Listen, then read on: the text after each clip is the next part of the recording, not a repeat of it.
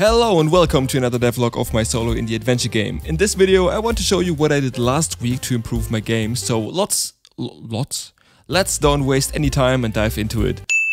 Two small changes right before the actual topic starts. As I mentioned last video, I just created like 10% of the whole island, and for a solo indie game the map is way too huge. Because of that I reduced the size of the island, so it's a good amount smaller now. Here's the before and after.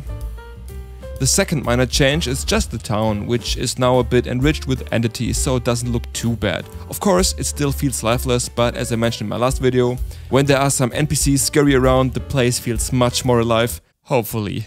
Nevertheless, let's look at the main topic. Actually, I revisited the tree cutting system and I wanted to improve it. The current implementation works as follows. You come near a tree, press the action button on your preferred controller, and then the tree is falling.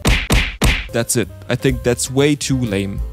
I think it's super important that you have to use the right tool to cut down a tree. So I needed to implement a system that the player can even hold items in a sense, including a side menu with all the possible active items. Yeah, so I did it. The player can now hold any item in his hands, which is located in the first 8 slots of the inventory. So now I can track if the correct item is held at the player's hands to execute any action. Also, I wanted the player to really have the chance to choose the target object precisely. So I was thinking that it would be a cool mechanism that the player has the ability to aim. And yeah, so I implemented an aiming system and made it necessary that the player is aiming when you want to cut down a tree. This improvement could also be important when it comes to a cool fighting system with swords, axes or even bows. I think that aiming could be a key mechanism in this game in the future. The next changes are just impact design decisions, so that a random cutting sound is being played when you hit a tree or something, or that the camera is shaking when you cut down a tree.